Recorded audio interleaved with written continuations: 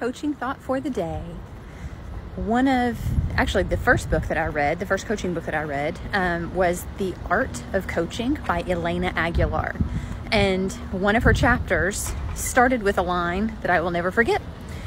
It says, "You cannot help someone if you think that they suck." And I put out to the side, I underlined it, I put out to the side, ouch, and I starred it and circled it and all of those things. And I have learned that to be so very true with coaching teachers. I read that as a teacher, and I think oftentimes it's easy to think that teachers could be doing better, they should be doing better, or something they're doing isn't right, and that sort of thing. And it's our job as instructional coaches not to think that way.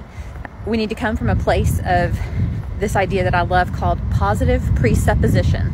I try, and with every teacher that I work with, I try to assume that they are coming with the very best intentions. They are giving me the best that they've got. If they knew better, they would do better. But that goes along with that idea from Elena Aguilar.